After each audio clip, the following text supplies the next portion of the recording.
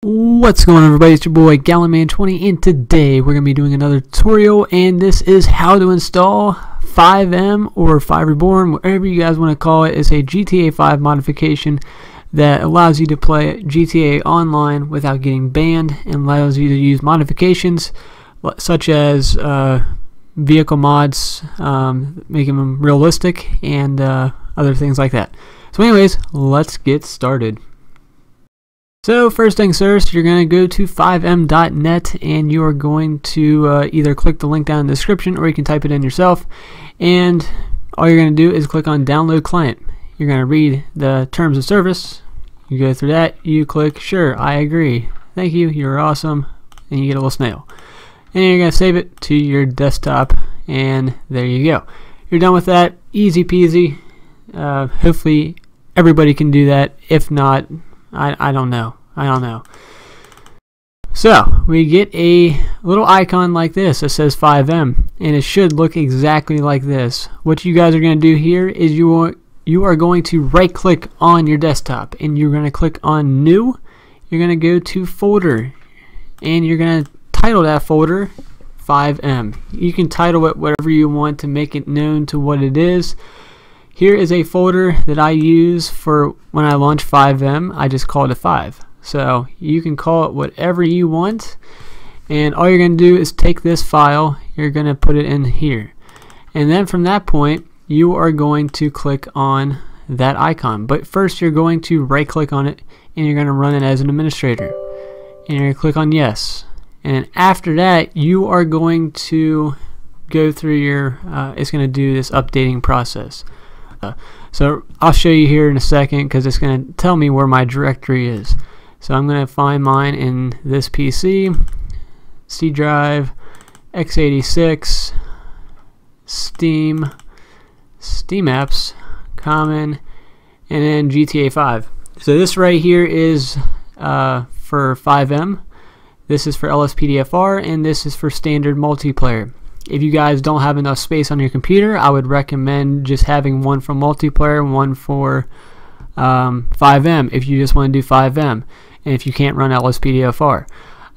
Because if you have LSPDFR and FiveM hooked up to the same thing, you will get crashes with LSPDFR. Just to throw that out there. I'm going to click on this, I'm going to select that folder, and then FiveM does not support running under elevated privileges, and it will tell you that the game will exit now, and you just click ignore. Okay, so there you go. It's going to have two files right here, application data. It's going to have all this. It's going to have the launch folder for applications, and then you have this. So if you guys want to have another tutorial on how to actually get all these plugins and things like this, I can do that as well, because here the one on the top left is my original FiveM folder that I use, and it has a plugins and scripts folder. As you see from this one, it has nothing like that. It only has 4 folders compared to the 6 that we have. So if you guys want to learn how to put plugins and scripts in, and ELS at some point in time, please let me know, and I can make a tutorial on that. But yeah, this is a most requested video from Country Boy and other people in my Discord, because they want to know how to do it. That way they can play along on the roleplay servers that I go on, and also try not to get banned, of course. Of course, there's some servers out there where we just dick around, and Tryhard is one of those guys who have gotten banned multiple times from servers, so for doing stupid shit. But yes, if you guys want a tutorial on that, please let me know, and we'll go from there. So we're going to exit out of here, and I'm going to show you guys that this does indeed work. I'm going to bring up my other broadcasting software, that way I can show you in-game, because this one does not allow me to do that without lagging. So I will be right back, and I will see you guys over there. Okay, so I forgot to mention that when you first click on the button that says FiveM, you are going to get a message that says to download the game catch, because it's missing a lot of stuff. So just let it download, let it do its thing, and then after that you will be brought to this window, which is the FiveM main menu when you launch it up. So you got the home page, which has all the information of different updates and things that they have done last couple of days, hours, whatever. So you can read this if you want to. Also, here are the servers. So nothing right here is in the search bar, but if you wanted to search something, which is a server that I go on a lot, this is one of the servers that you can go in. Of course, there's 0 players, as you see right here. But yeah, all these servers you can join, but of course you got to look at the number of players that are in there, because if it's 32, well, of course you cannot join. There are some servers that have a queue, so if you go into it, then you will have to wait a certain amount of time until, I guess, somebody gets kicked or something like that, and you keep going up until you finally get into a match. I would not recommend doing it. I would just go into an open lobby and see what you can get into. If they say whitelisted, like this one says whitelisted right here, well, it just says police and medics, but if a server says it's whitelisted, then of course you cannot join.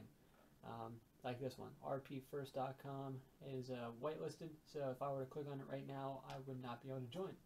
So gotta look out for that. Just join, and yeah. Also, you have a history, favorites, direct connect. So if I have favorites, which are all these right here, then yeah, you can go to your favorites bar and just select that and go into it. Direct connect is if they have an IP that you can direct connect to, which is usually for the whitelisted servers.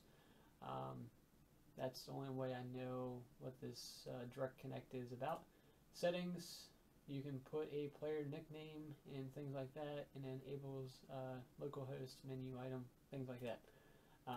But if you guys thought this tutorial was helpful, don't forget to drop a like in the video and subscribe for more content like this one.